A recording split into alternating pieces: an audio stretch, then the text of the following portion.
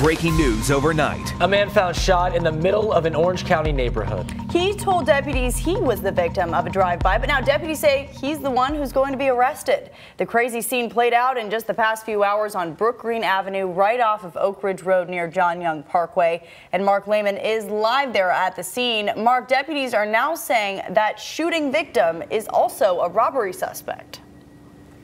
Yeah, pretty wild scene that played out here early this morning. Deputies uncovering that information while looking into the shooting here off of Brook Green Avenue. You can see what they say is the suspect's car there lit up there off in the distance. Deputies are now saying it appears the suspect shot himself.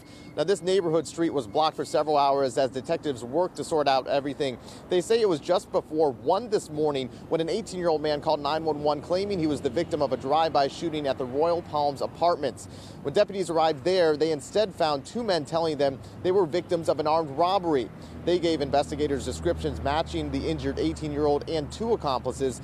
That injured man was taken to the hospital, but we were here as the two other suspects were taken into custody after detectives say items belonging to the victims were found.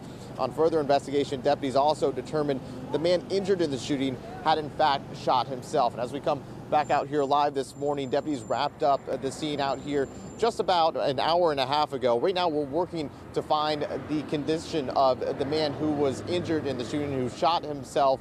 And we're also working to learn the identities of the suspects who are now all facing armed robbery charges. We'll, of course, keep you updated with what we learn. Justin. Mark, thank you for the update.